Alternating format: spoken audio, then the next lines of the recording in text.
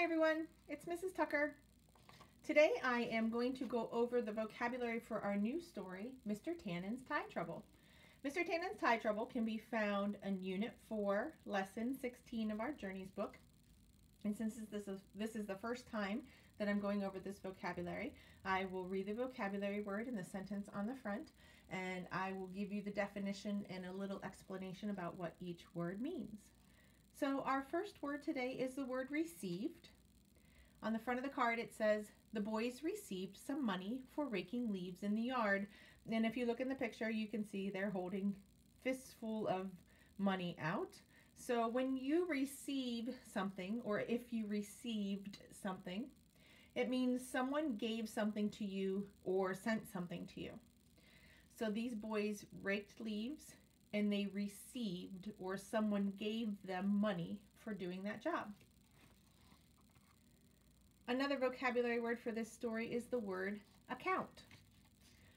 The girl opened a bank account with the money from her allowance, and you can see she's holding out her piggy bank, it looks like, to the bank teller. When you have an account with the bank, it means you take your money to the bank and you leave it there.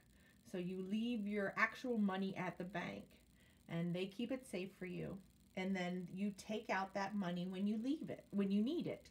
So having an account means you take your money to the bank and then you take it back out of the bank little by little as you need it. So this girl looks like she has her piggy bank. She's going to take it to the bank and she's going to not leave the piggy bank there, but leave the money in the bank, and then she will take it out as she needs it. Talking a little bit more about money is the word budget. A budget is a plan for how you should spend your money. And it says right here, my budget for the field trip, I have $11. I will spend $4 on lunch. I will spend $5 on souvenirs. I will spend $2 on a snack. So just like it says on the front of the card, a budget is a plan for how you're going to spend the money that you have. You have a certain amount of money. You want to make sure you spend it and get the things that you need, as well as hopefully some of the things that you want. Maybe your parents do things on a budget. They make a certain amount of money at their job. They know that they need to put some of that money towards certain things that they need, like groceries, or pay for the cable bill or the electric bill, or pay for rent. But then hopefully you have some money left over for things that you want, like to go to the movies or to go out and get pizza or something like that. So having a budget is having a plan on how to spend the money that you have. Our next word is the word disappointed. It says he was disappointed or sad that he would not be able to buy the book. So the boy is a little disappointed. When you're disappointed, it means you feel unhappy because something you hoped for did not happen.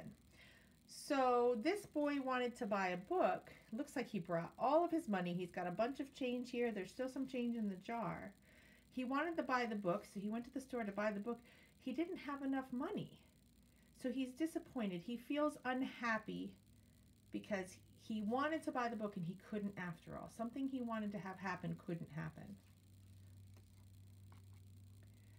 Chuckled is another one of our vocabulary words. Her dad chuckled when he saw her tiny piggy bank. If you look at the picture, it looks like they're both smiling and kind of laughing.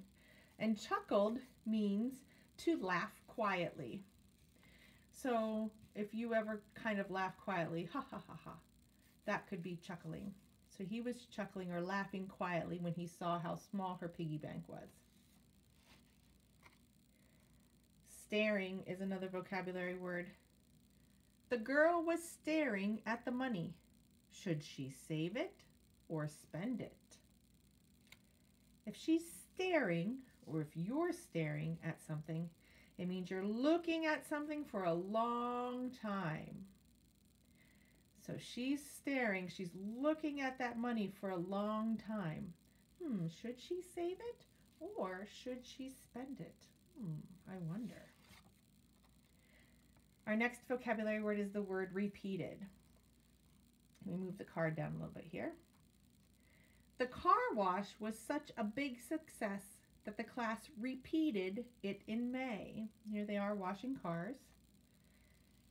If they repeated something, or if you repeat something, it means they did it again, or they said something again. In this case, they did the car wash again. If something is repeated, it means it's somebody did it again or said it again. So if you repeat something like I just did, I repeated the definition, it means I said it over. I said it again. Okay, so repeated means you do it again or say it again. Do you get it? Ha ha. And then last but not least, fund is our last vocabulary word for the story. The players got new shirts by raising money for the team fund. A fund is when people do an activity or an event to collect money, and then they save that money for a special reason or a purpose. So we sometimes at school do fundraisers. That means we are collecting money. We're selling things or doing activities to collect money for something special, like maybe new playground equipment, or maybe new t-shirts that all say Wagglestown Elementary School on them, or in like this case, they got new shirts for their team. So when you have a fund, it means you do an activity or an event to collect money, and then you save that money for a special reason or a special purpose. Those are the vocabulary words for our new story, Mr. Tanen's Try Trouble. I appreciate you listening, and I will see you again and talk to you again soon. Have a good day. Bye.